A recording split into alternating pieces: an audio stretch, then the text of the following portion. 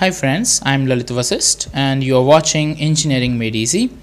This is a video lecture about half adder. Here we will see the diagrammatic representation of a half adder, how we can represent it, its inputs and its outputs, the truth table of the half adder, the implementation of half adder, the circuit implementation, and the logical expressions that shows the sum and carries expressions.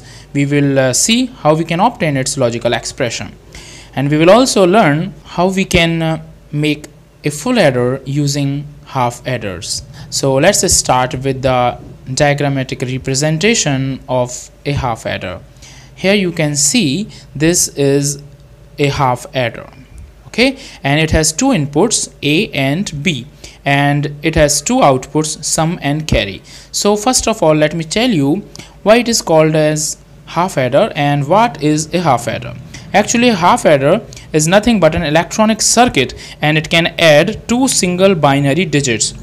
Using this adder, half adder, we can add two binary digits, and it provides in the sum the outputs as sum and carry. We get the sum of these two single binary digits and the carry produced after this sum.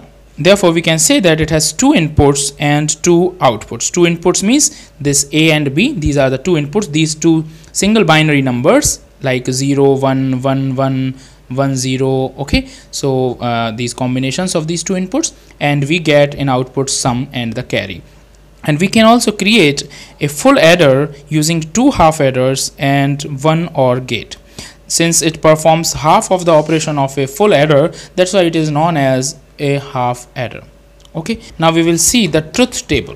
Okay, this is the truth table of the half adder, and here we have seen that this is half adder is having two inputs A and B and two outputs sum and carry. So here we have represented these two inputs of the half adder. These are two single binary digits A and B, and this is the sum and carry as outputs. Now look at this, that this A is a binary digit and this B is also a binary digit. So this can have either 0 or 1 value, and this also can have either 0 or 1 value. So we have four combinations here, four combinations for these two inputs 0, 0, 0, 1, 1, 0 and 1, 1. If we add these two inputs of this half adder, then we will get 0 plus 0 as 0 and no carry is produced. And 0 plus 1 gives us the sum as 1 and carry is 0. 1 plus 0 gives sum 1 and with 0 carry. But when 1 plus 1 is added, we do not get 2 as our normal mathematics. We get 0 with a production of carry of 1. So this is the case in digital electronics. So you can see that here we are adding two single binary digits and are getting the sum and carry as the output. Now if you observe this sum part only, now focus on the sum part, we will see that this operation, this if we have two inputs A and B and this is the output, then you can easily understand that this is nothing but A XOR B. Since we know that A XOR B, when the inputs are same, both the inputs to the XOR gate are same, we get 0. Here it is 0, 0, so we are getting 0, and here we have 1, 1, we are getting 0.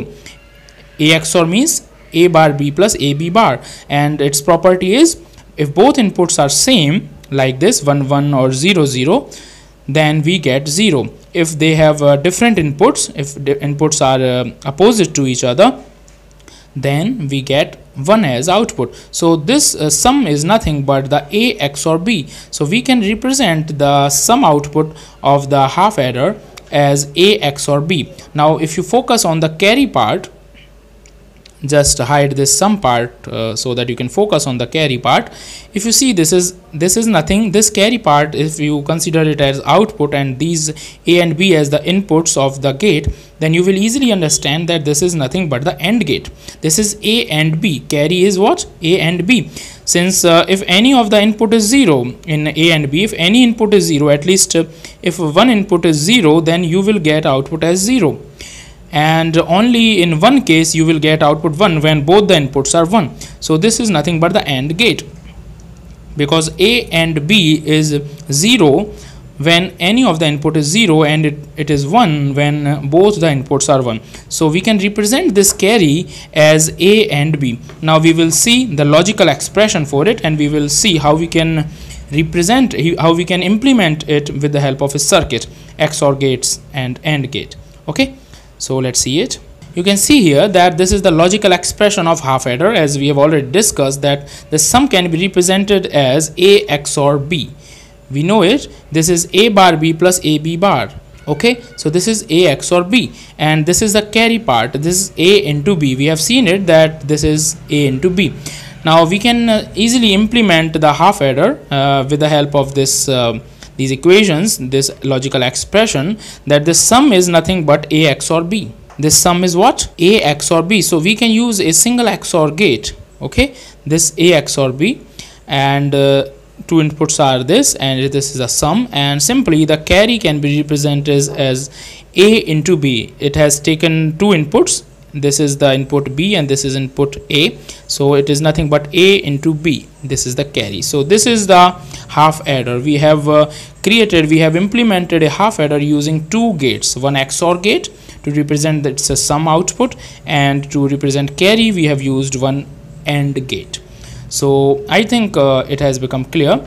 So in the next video lecture we will see how we can represent a half adder using only NAND gates, and also we will see how we can implement a half adder using minimum number of NOR gates. In further videos we will see the full adders and various other topics, and how we can implement full adders using half adders. So if you liked it, please click on the like button, and don't forget to subscribe my channel Engineering Made Easy, so that you can get latest uploaded videos as soon as they are released. Thanks for watching. Have a nice day. Bye bye. Friends, for more such videos you can subscribe my channel Engineering Made Easy, and please don't forget to like and share the video if you liked it. For more detailed information you can visit my blog. See you soon in the next video. Till then, bye bye.